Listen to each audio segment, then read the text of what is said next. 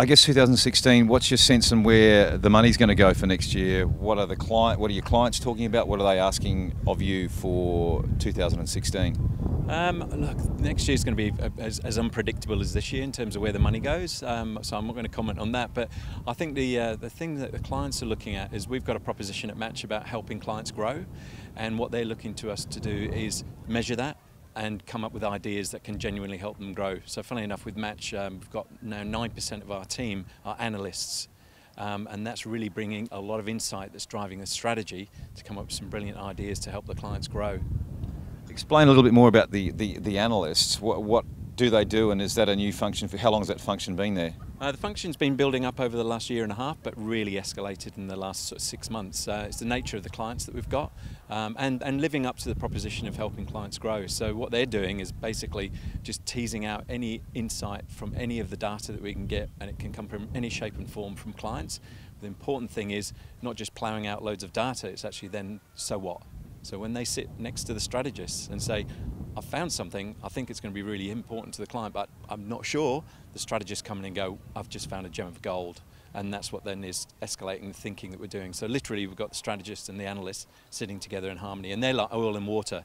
It's the math men and the mad men sitting together.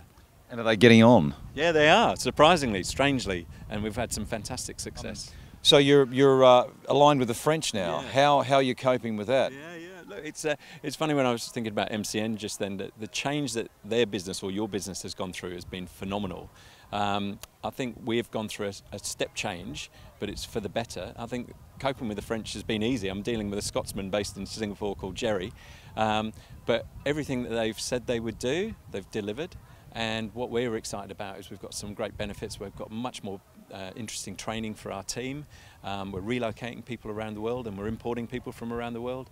We've got some amazing tools and assets that are genuinely useful. So this year, for 2015, has been a very exciting change. We're only 6 months into the acquisition, but it all looks good. I think importantly, we haven't missed a step in our business. This year has been a phenomenal growth. The momentum we've got going into next year will just carry on. So I'm really excited about 2016.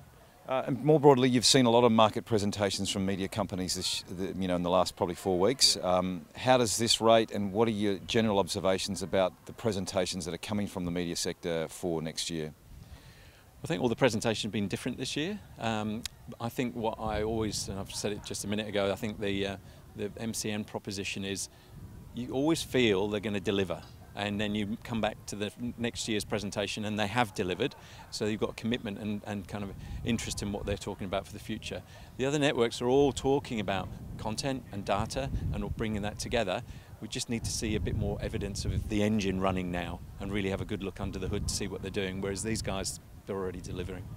You mentioned content, let's go there. So there's a lot of talk about the trading and the data and automation. In the end, it's still about content and audiences. What do you see the make of the content line up here? And more broadly, how does it fit into what you guys are thinking about? One of the challenges you guys have, or MCN have, is the plethora of content. So when you're smacked across the head with all that opportunity, it's quite hard to pick out the little needles in the haystack. I think the way that you're offering trading now across 2 platforms, across different screens, the content is important, don't get me wrong, really important, but the granularity of your targeting combined with the content is what makes MCN very exciting.